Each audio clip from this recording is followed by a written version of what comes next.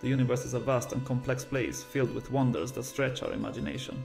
It's filled with swirling galaxies, exploding stars, and mysterious black holes, each contributing to the grand tapestry of the cosmos. Yet, beneath the surface of this cosmic chaos lies a surprisingly simple principle that brings order to the apparent disorder. This principle governs everything from the motion of planets to the behavior of light, guiding the dance of celestial bodies. It's called the principle of least action, a cornerstone of physics that simplifies the complexities of the universe. In essence, the principle states that nature is lazy, always opting for the most efficient path. It always chooses the path of least resistance, whether it's a river carving its way through the landscape or wind patterns shaping the desert sands. Imagine a ball rolling down a hill. It seeks the quickest route to the bottom. It won't take a long and winding path, meandering aimlessly. Instead, it will follow the steepest descent, reaching the bottom as quickly as possible, driven by the principle of least action. This drive for efficiency is a fundamental aspect of the universe, seen in both natural phenomena and human-made systems. The principle of least action allows us to understand why things happen the way they do, providing clarity in the midst of complexity. It's a powerful tool for unraveling the mysteries of the cosmos, helping scientists make sense of the vast unknown. This principle isn't just some abstract mathematical idea, it's a practical guide that has real-world applications. It has profound implications for our understanding of the universe and our place within it, influencing everything from space exploration to everyday technology. Let's delve deeper into the history and applications of this elegant principle, exploring how it has shaped our knowledge and continues to inspire discovery. The story of the principle of least action begins with a puzzle, a challenge that would intrigue and perplex the greatest minds of its time.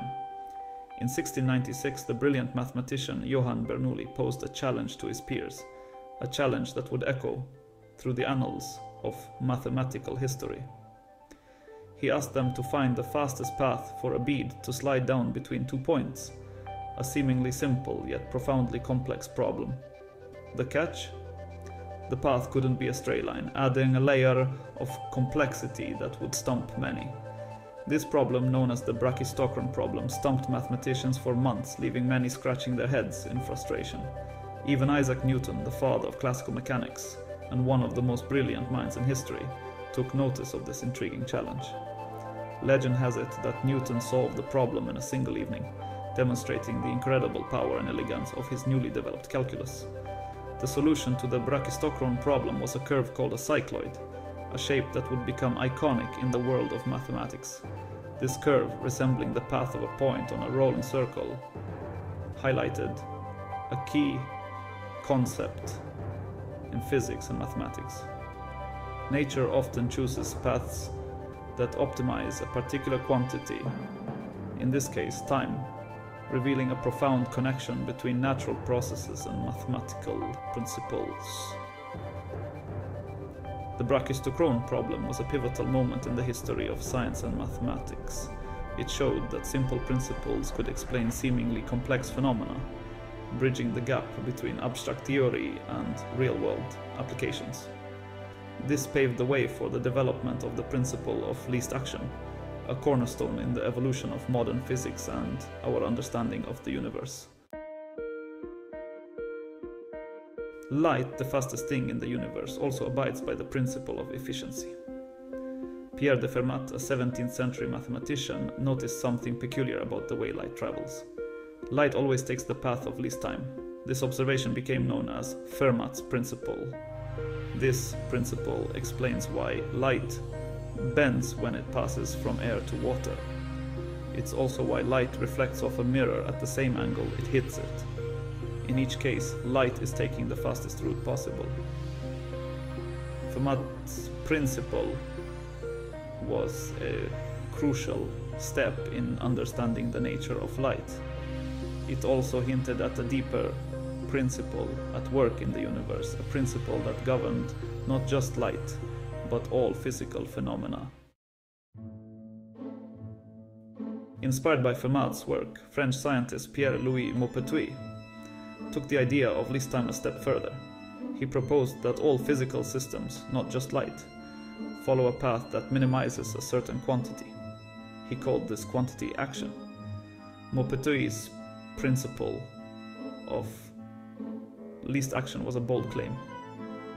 It suggested that there was a fundamental principle governing the behavior of the entire universe. However, his ideas were met with skepticism and debate. Some accused him of plagiarism, others struggled to grasp the concept of action. Despite the controversy, Maupertuis had planted the seeds for a revolutionary idea. His work laid the foundation for a more comprehensive and mathematically rigorous formulation of the principle of least action. Section 5. Katsankeatonto. Euler and Lagrange. Mathematical architects. The principle of least action found its mathematical footing thanks to the work of Leonhard Euler and Joseph-Louis Lagrange. These two mathematical giants developed powerful tools that allowed them to express the principle with precision and elegance.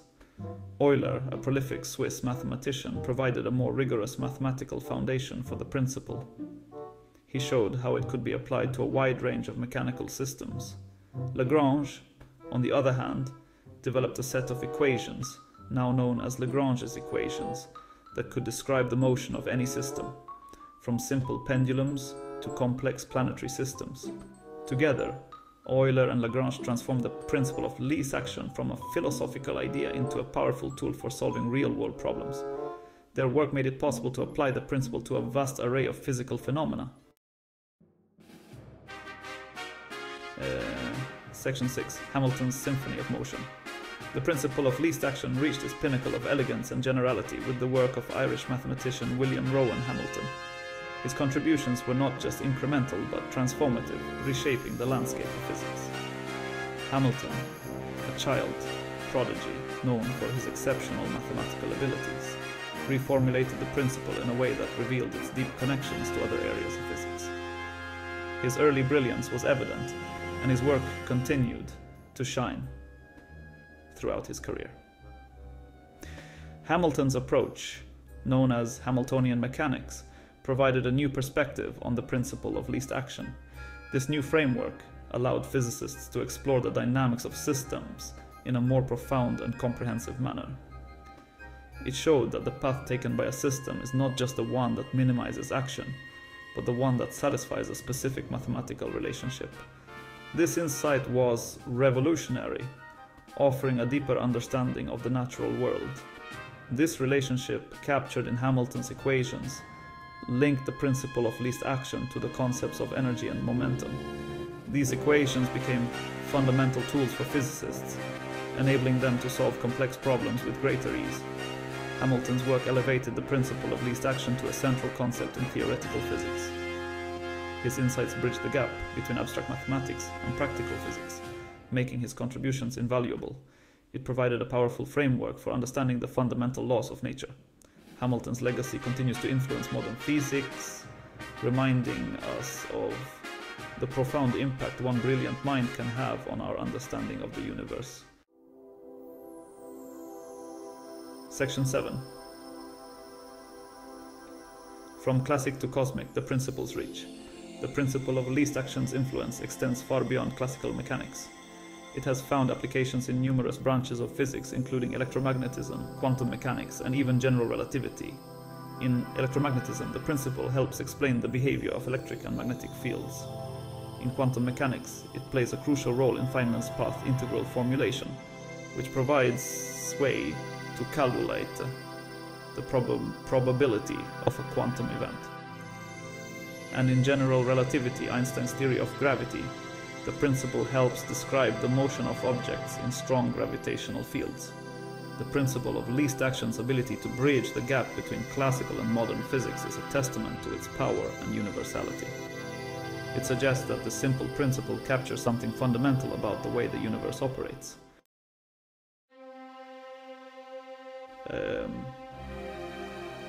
Section 8. Unraveling the universe one action at a time. The principle of least action is more than just a mathematical curiosity, it's a profound statement about the nature of the universe. It suggests that the universe is governed by a deep-seated efficiency. Nature, it seems, always seeks the most economical path. This principle has led to remarkable breakthroughs in our understanding of the cosmos. It has allowed us to predict the motion of planets, explain the behavior of light, and even delve into the quantum realm.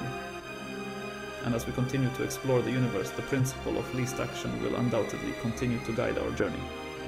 The principle of least action is a reminder that even in the face of the universe's vastness and complexity, there is an underlying elegance and simplicity waiting to be discovered. Section 9. Keep exploring the cosmos. The universe is full of wonders waiting to be uncovered. From the smallest subatomic particles to the largest galaxies, there's always something new to learn. So keep asking questions, keep exploring, and never stop being curious about the cosmos.